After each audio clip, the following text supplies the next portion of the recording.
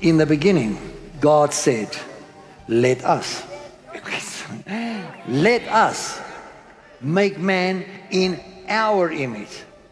Let us give him dominion over all the earth, over everything that is in the heaven, everything that is in the sea, and everything that creepeth upon the face of the earth.